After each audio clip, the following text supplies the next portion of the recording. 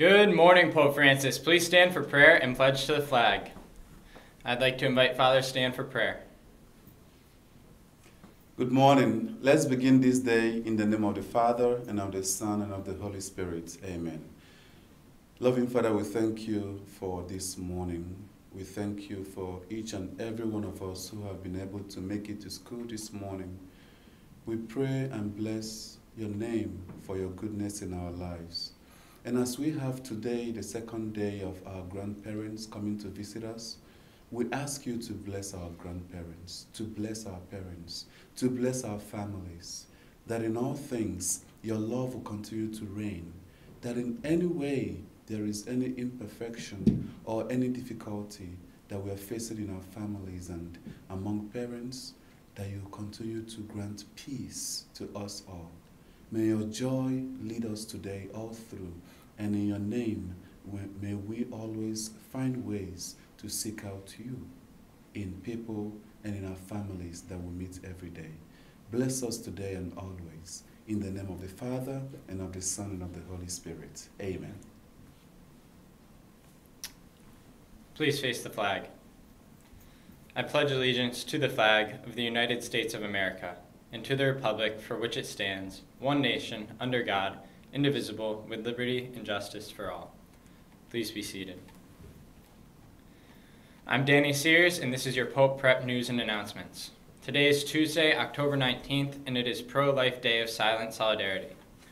On the third Tuesday of October every year, students give up their voice for Pro-Life Day of Silent Solidarity, representing the 3,000 voices taken by abortion every day. These students chose to take a vow of silence. The movement suggests wearing a red armband representing your participation in the day. Others may wear red duct tape across their mouths.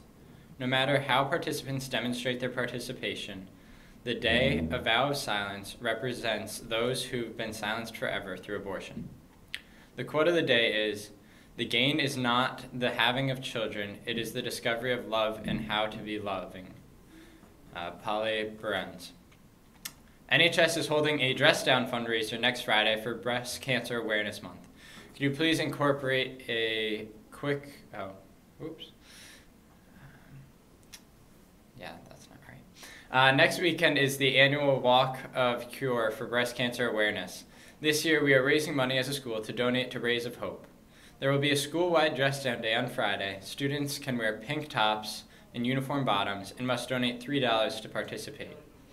Reminder, NHS members must pay their pledge dues by Friday, October 22nd, and give the money to Lily Termel, Samantha Culver, or Miss Mars. We'll be having a Special Olympics meeting today after school in the music room. We'll be discussing our upcoming International Day of Persons with Disability Day, and we will be planning our virtual athletic chat and trivia.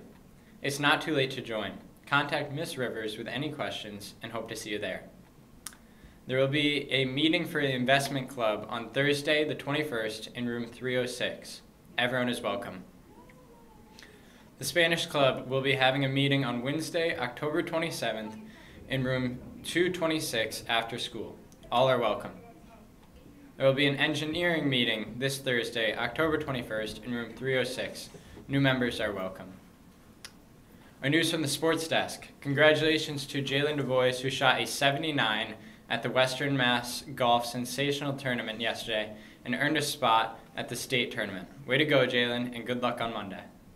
For our birthdays today, we'd like to give a very happy birthday to Jack Kelly and the Seavers. And today's schedule is CDAB with A period lunch. That's all, Pope Francis.